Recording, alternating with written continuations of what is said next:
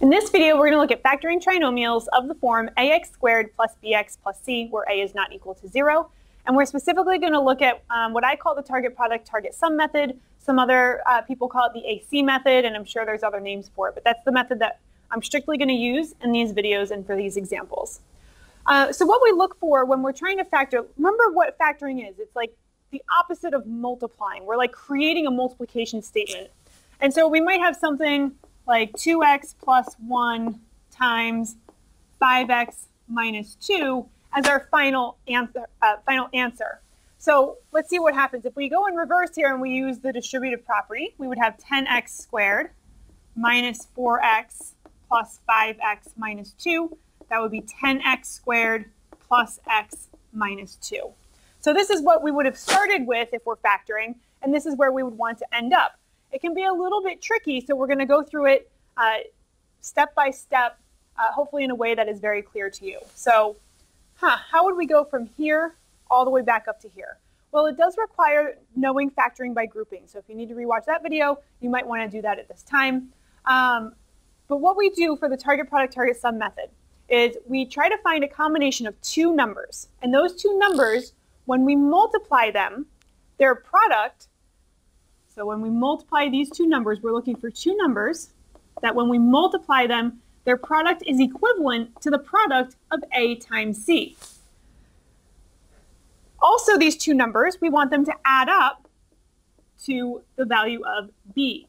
So keep in mind when we're talking about our target product and target sum, we're using the coefficients and the constants. So when we're talking about target product, target sum, we don't necessarily use the variables that are within the problem. So the target product is going to be A times C, and the target sum would be B.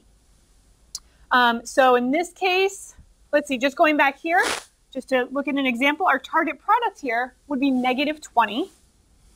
So here I'm just going to say target product, because A and C, that's 10 and negative 2, is negative 20. And then our target sum, which is B, would be, well, there is no number in front of X. When there's no number being multiplied by x, we assume that it's a 1. So our target sum would be 1. So what we'd want to do here is we'd want to find a combination of numbers that multiply to negative 20 and add up to 1. And you should always start with the two numbers that you just used. You just multiplied two numbers to get to your target product. So check to see if you add those two numbers together, do you end up with the target sum? So does 10 plus negative 2 equal 1? No, it doesn't. So that would not be our winning combination. I like to write down any combination, whether it works or not. So I'm just going to say, okay, one combination I tried is 10 and negative 2, and that didn't work.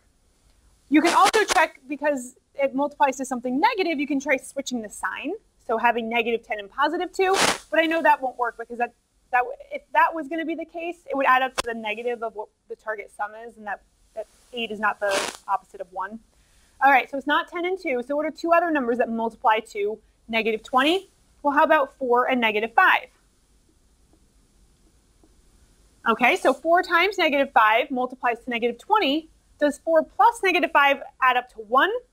No, it adds up to negative 1. So there we go. I have the opposite sum that I'm looking for. So that means that while 4 and negative 5 is not the correct combination, negative 4 and positive 5 is the correct combination. So those multiply to negative 20 and they add up to 1. So this would be our winning combination. This is what we're looking for in the target product target sum method. Then what we would do from here is we would take these, and these would replace the middle. We call this expanding. So we're going to turn our trinomial into a polynomial with 4 terms. We replace the middle term, so we would replace this 1x with negative 4x plus 5x. Remember, we just agreed that negative 4 plus 5 added up to 1. Therefore, negative 4x plus 5x should add up to 1x, or just x. So we would replace the middle, which you can see when we do the distribution. There it is. So we would rewrite 1x as negative 4x and 5x, leaving the first term and last term intact. And then we would do factoring by grouping. Once we do factoring by grouping, we pull out the greatest common factor from each grouping, see if we have any common factors between the two terms, and then it should end up looking like this. Okay, so let's try our first example. This time we're given 12x squared minus 5x minus 2. In this case, A is 12, B is negative 5, and C is negative 2. So what we're looking for is a combination of numbers that multiply to whatever a times c is, that's 12 times negative 2 is negative 24, and the target sum, which is the value of b, negative 5. So let's list some possibilities, some numbers that multiply to negative 24. Let's start with the 2 that we just used, 12 and negative 2. Now we can use some logic here. I know that if these two numbers, one is negative and one is positive because they multiply to something negative, because when we add them, they add to something negative, we know that the bigger of the two numbers must be the negative. So I know that this definitely can't be it. I'm going to switch the sign and put the negative in front of the 12. It still multiplies to negative 24, but now when I add them, they're going to add up to something negative. Do they add up to negative 5? No, they don't. So this was not the combination. Okay, what else do we know multiplies to 24? How about 6 and 4? The 6 will be negative, the 4 positive. We know they multiply to negative 24. They do not add up to negative 5. That adds up to negative 2. Okay, what's another combination you can think of that multiplies to negative 24? How about negative 8 and positive 3? Works for the target product. If we add negative 8 and positive 3, we do end up with negative 5. So we did find our winning combination. And of course, if you found the winning combination without doing some rejects, that's fine too. Obviously, you don't have to try ones that don't work if you know what does work. Okay, so now what we do, we take that winning combination and we're going to replace the minus 5x with these coefficients for x. So we're going to have 12x squared minus 8x plus 3x minus 2. And generally for me as a rule of thumb, if you have the choice, if you have one negative and one positive, I usually put the negative first. That way I don't have anything weird going on here, which sometimes you can avoid it, but if you can, I suggest putting the negative first when possible. Okay, now from here we're going to factor by grouping. So I'm going to group together the first two terms, group together the second two terms. The greatest common factor of 12x squared and 8x is 4x. If I divide 4x here, I'm going to be left with 3x. And here I'll be left with 2. The greatest common factor between 3x and 2 is 1, and this is that rare time where I actually put a 1. I use it as basically like a placeholder. And then if I divide 1, it doesn't change anything. Now I have two terms. My two terms have a GCF. They have a common factor of 3x minus 2. I'm going to pull that common factor out, and then I multiply it to the leftovers, 4x plus 1. If you want to check your work, you can always multiply this back out and see if you get back to where we started. We're going to look at a few more examples of factoring trinomials of the form ax squared plus bx plus c. The first one we're going to look at, well actually it's the second one because there was a first one previously, is negative 10y squared minus 7y plus 6. So with any method of factoring, and I need to make this very clear and in big flashing letters, always check to see if there's a GCF of the three terms. And if there is, factor that out first. The other thing here, which I notice in B, is that the leading term has a negative in front. We generally don't want that to be the case. So even though the greatest common factor of these three terms is 1, we do want to factor out the negative just so that that leading term is positive. So the first thing I'm going to do is I'm going to factor out a negative or a negative 1. If it's helpful for you to factor out a negative 1, you should do that. All it does is it's going to change the signs. So this will become 10y squared plus 7y minus 6. Now, from here on out, that negative will just be brought down, but otherwise it doesn't affect any part of target product, target sum. So now that I have this is positive, GCF is 1 for the three terms. I'm going to identify my target product. Remember, target product is A times C, and in this case, A is 10, B is 7, and C is negative 6. So A times C would be 10 times negative 6, which is negative 60. The target sum is just the value of the middle term. That would be B, and that would be 7. So we're looking for two numbers that multiply to negative 60 and add up to 7. If we check the ones we were given, 10 and negative 6, that's not going to work. So I'm just going to write it down just so I know I've tried it and it doesn't work. I'll just put a little X by it. Okay, two other numbers that multiply to 60. How about 12 and 5? One of them needs to be negative. Let's make the 5 negative. Why am I making the 5 negative? Well, because the sum is positive, so the bigger number should be positive. 12 times negative 5 is negative 60. 12 plus negative 5 is 7, so I've found my winning combination. If you check any other combination of two factors that multiply to negative 60, none of them are going to add up to 7. This is the only combination. So what we're going to do with our winning combination is we're going to expand the middle. So we're going to replace this 7y with 12y and negative 5y. As I mentioned, if I have the choice to put the negative either first or second, I'm going to put it first, and then I don't have to deal with it later. So we're going to rewrite this. I'm going to put my negative out in front. We have 10y squared minus 5y plus 12y minus 6. Now from here, I can factor by grouping. So ignoring those parentheses, I'm just going to create littler parentheses inside. Because there's a positive there, I don't have to do anything weird to the second half of my groupings. And now we pull out the greatest common factor. The greatest common factor of my first grouping will be 5y. So we're going to have 5y. When I divide it into 10y squared, will be 2y. When I divide 5y into itself, we will get 1, well, negative 1.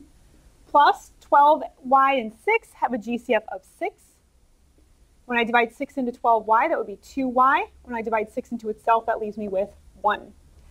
Now from here, inside the bigger parentheses, I have two terms, and they have a greatest common factor. So the first term actually has 3 factors, 5y and 2y minus 1. The second term has 2 factors, 6 and 2y minus 1. So both terms have a factor of 2y minus 1. Pull that negative out in front. I'm going to put my 2y minus 1. And then what's left here, 5y.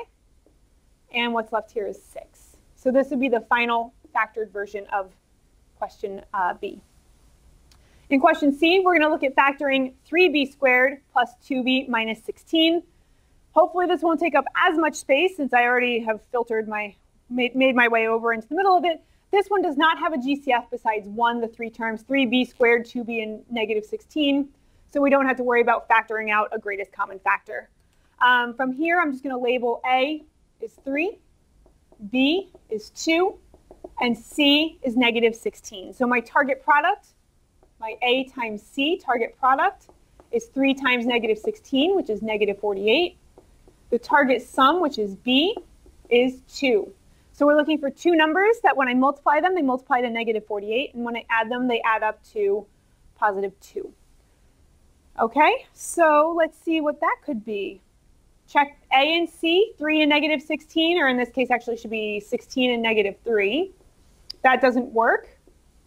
How about 6 and 8, where the 8 is positive, so it would be negative 6 and positive 8. I think that'll do it. That multiplies to negative 48 and adds up to positive 2. So this is the winning combination. So I'll put a little check. We're going to use this to expand. We're going to replace positive 2b with minus 6b plus 8b. That would give me 3b squared minus 6b plus 8b minus 16. And again, if I have the choice, I'm going to put the negative first. Now I'm going to group. We'll group our first terms, group our second terms, pull out the GCF from each grouping. 3b squared and minus 6b have 3b in common. If I divide 3b into 3b squared, I'd get b. If I divide 3b into 6b, I'd be left with 2. The second grouping, 8b and 16, have a GCF of 8. If I divide 8 into 8b, I'm left with b. If I divide 8 into 16, I'm left with 2. Now I'm down to 2 terms. My 2 terms do have a common factor of b minus 2. So I'm going to put that common factor out in front, and I'm going to multiply it to 3b plus 8. And this would be the final factored version for letter C. Letter D, I'll come to this side. We have negative 20c cubed plus 34c squared times d minus 6cd squared. Whoa. Okay, well, I noticed, first of all, the first term is negative, so that's not good. We're going to factor out a negative. It's fine. We're just going to factor out the negative. Then I noticed that 20, 34, and 6 are all divisible by 2. And all 3 terms have a factor of c. So we do have a GCF, and we have a negative we need to pull out anyway. So we're going to go ahead and do that. I'm going to probably start over here because I imagine I'm going to need all of this space. So I'm just going to do this. Okay, and we're going to factor out negative 2 times c. When I divide negative 2c into negative 20c cubed, that's going to leave me with 10c squared. When I divide it in the middle, that's going to leave me with minus, because I'm dividing by that negative, 17cd. And when I divide negative 2c into negative 6cd squared, I end up with plus 3d. Okay, so from here on out, I'm going to bring down my GCF, but otherwise ignore it. It's not going to be part of any other part of the factoring of the trinomial. It's going to be just separate, just out in front. From here, I can determine that A is 10, B is negative 17, and C is 3. That means that my target product is A times C, which is 30. And my target sum is B, which is negative 17. So I have some hints about these two pieces of the winning combination. Because they multiply to something positive but add up to something negative, that means that they both must be negative, since negative times negative is positive and negative plus negative is negative. Let's start with what we're given, 10 and 3. Well, negative 10 and negative 3, since I just said they both had to be negative. That does not add up to negative 17, so that didn't work. Darn. But how about negative 15 and negative 2? That multiplies to 30 and adds up to negative 17. So there is a winning combination. Just a side note, if you check every single combination, if you check all of the combinations that multiply to 30 and none of them add up to your target sum, negative 17, you would say that it's not factorable. So if you try all the combinations and none of them work, that means that that particular trinomial is not factorable. You need to make sure you check them all, because numbers like 48 have a ton of factors. So that's why I like to write them down, so I don't just keep going back to the same ones, but also so that I know I've exhausted every single combination. Okay, so we're going to replace our negative 17 CD with negative 15 CD and negative 2 CD. The order of these two, it doesn't matter. They're both negative, so we can't avoid the negative in front of the third term. So we're going to bring down the negative 2C, but otherwise ignore it. Then we have, what am I doing? Positive 10C squared minus 15CD. So notice that when you replace the middle, it keeps the whatever variables there are. So it'll be CD. Minus 2CD plus 3D squared. Now that I have 4 terms, that looks like a negative. I'm just going to make sure very clearly that is a positive. Now we're going to factor by grouping. I do have to be careful here. So the first grouping's fine. But the second grouping, because of this negative, what I do is I'm going to change it to plus and then put the negative right there with that negative 2CD. And now I'm going to put my parenthesis around the second 2 terms. Okay, I'm going to bring down my negative 2C, but otherwise ignore it. And my first grouping, 10C squared and negative 15CD, they have a common factor of 5C. So I'm going to pull out 5C, divide 5C into 10C squared. That'd leave me with 2C minus 3D. Here, because the first term is negative, we need to factor out a negative, so I know this will be a minus here. 2 and 3, their GCF is 1, but they both have a variable of D, so we're going to factor out the D. So we're dividing negative D into both these two terms. That would leave me with 2C. Because I'm divided by a negative, that's going to turn negative minus 3D. Now within the bigger parentheses, I have my 2 terms, and they do have a common factor, 2C minus 3D. So when I write my final answer, which I'll put over here, we have our GCF, negative 2C. That was the original GCF. Then the GCF of our 2 groupings, 2C minus 3D. And then the leftovers would be 5C minus D. So this would be the final complete factoring for letter D.